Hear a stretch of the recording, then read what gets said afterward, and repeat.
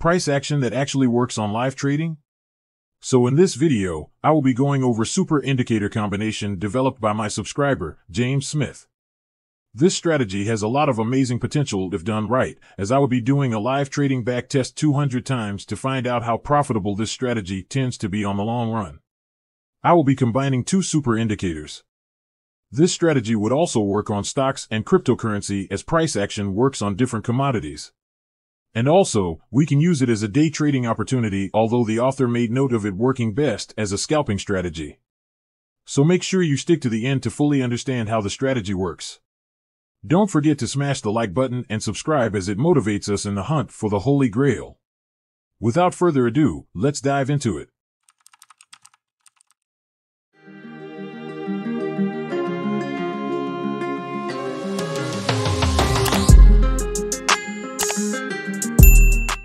Okay guys, so for today's strategy, we are looking at the United States dollar Japanese yen. And we are on the 5 minutes time frame. Now watch closely as we reveal super indicator combination that really works like magic, and thanks to James Smith for the hard work. This strategy makes use of two super indicators as they give out signals when there is potential opportunity present in the market. According to James, we will be using momentum-based indicator and price action to determine our trade entries. And for the first indicator, go ahead and bring up the indicator panel. I want you to search for the CM price action bars by Chris Moody. This indicator makes use of different candlestick patterns that really work. And for the second indicator, go ahead and search for the ADX and DI by Kabuo Yaji. Now we are set with the indicator. Let's quickly go ahead and adjust the settings, as we won't be making use of these indicators like this. For this ADX, we will be using just the ADX moving average, as it calculates the strength of a trend in the market. Go ahead and double click on the indicator. On the style, I want you to untick the DI plus and DI minus. Now change the ADX to white. Also change the level to white, as well as changing it to a straight line. When you are done, head over to the input. I want you to change the TH to 10. And that will be all for this indicator. Go ahead and click on the OK button to fully apply the setting. Now for the price action, we can see we have nothing on the chart, because by default, nothing is applied on the chart. Now let's adjust the settings to see what we really need to use for the strategy. Click on the indicator and bring up the settings. On the style, we won't be touching any settings. Head over to the inputs. We can see we have different candlestick patterns available. But for this video, we only need the shaved bars, as these are a trend bar that is all body and has no tails. So this option will help us identify when we have shaved bars in the market. Then also, in order to clearly see when the indicator shows our candlestick patterns, I want you to click on this last option that says checkbox to turn bars gray. And that would be all for this indicator. Now go ahead and click on the OK button to fully apply the setting to our chart. Okay guys, let me quickly explain what these indicators do and how they work on charts. Now for the ADX, it is a trend-based indicator, as it identifies when a trend is strong and when it is weak. We will be using it to determine when a new trend is rising, as those are the best possible time to enter a trade. And for the price action, the green bar shows an increased bullish trend pressure in the market, while when we see a purple bar, it identifies when we have a bearish trend pressure in the market. Now let me go ahead and change these to normal green and red candlestick bar to represent the buy and sell bar we all know, so that newbies who just started out trading could easily know what to look for. Now bring up the setting panel, head over to the style. These are the settings we would be changing. Change the bar to red, as well as changing the one below it to green. Click on the OK button when you are done. I hope it looks better this way. The red for bearish trend and green for bullish trend. Now the concept behind this strategy is that we would want to enter trade when there is a new trend pressure arising in the market.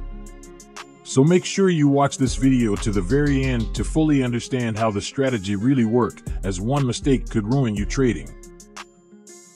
Okay guys, for a buy entry to be valid, we first need to see the ADX close below the 10 band level as our first confirmation. Then we would wait till we see a green candlestick present before we go ahead to place a buy stop order at the peak of the trigger candlestick.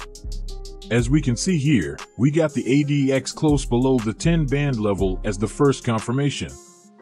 Then we had to wait till we got our green candlestick at this point. We would be placing a buy stop order at the peak of this trigger candlestick. Our stop loss is at the recent swing low, while we set our take profit levels at 1.8 times the risk. And we can see it was a successful trade. Please note that we only trail our entry from the point we got our ADX close below the 10 band level. As we can see that this buy candlestick is not valid as it happened before we got the cross below the 10 band level, as we want when there is minimum available trend in the market before we open trade.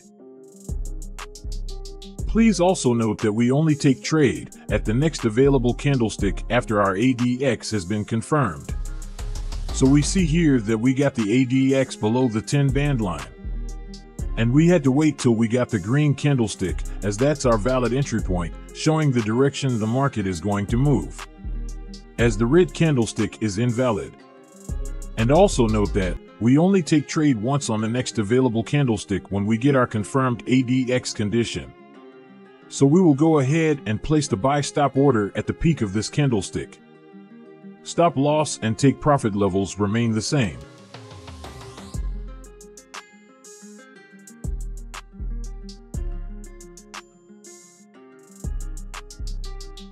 And we see it was a successful trade.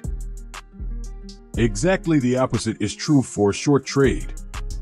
For a sell entry to be valid, we first need to see the ADX close below the 10 band level as our first confirmation. Then we would wait till we see a red candlestick present before we go ahead to place a sell stop order at the bottom of the trigger candlestick. As we can see here, that we got the ADX close below the 10 band level as the first confirmation. Then we had to wait till we got our red candlestick at this point. So we would be placing a sell stop order at the bottom of this trigger candlestick. Our stop loss is at the recent swing high, while we set our take profit levels at 1.8 times the risk. And we can see it was a successful trade.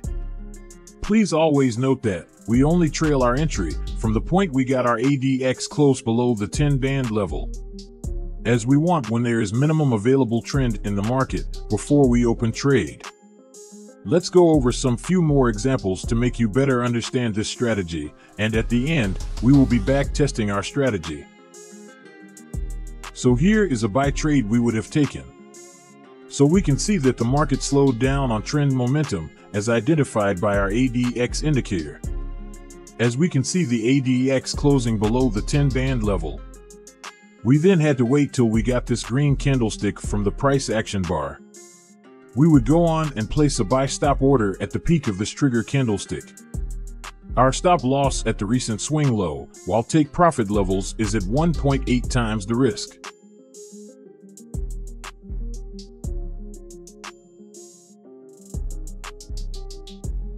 And we see it was successful. Okay guys, I hope you pretty much understood the strategy. Let's now go ahead and back test the strategy, as we would be ranking them on the spreadsheet to compare it with the previous strategies posted on this channel.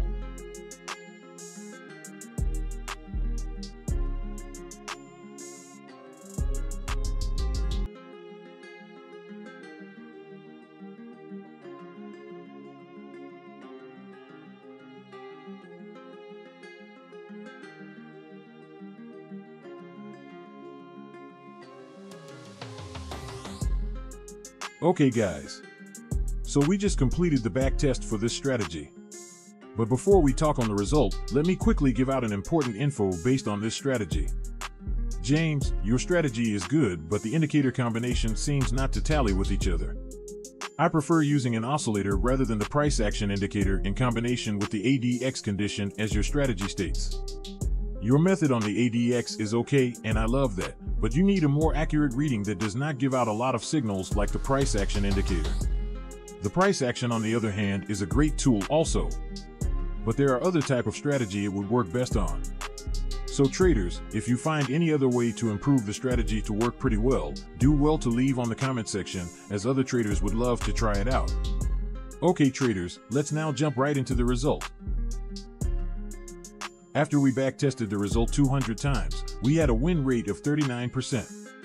Having won 79 and lost 121 trades, which made 21% return on investment, and I found those trade setups within 3 months.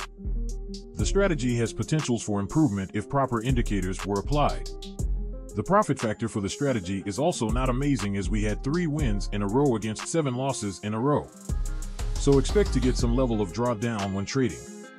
I think we have covered all we have to say for this strategy.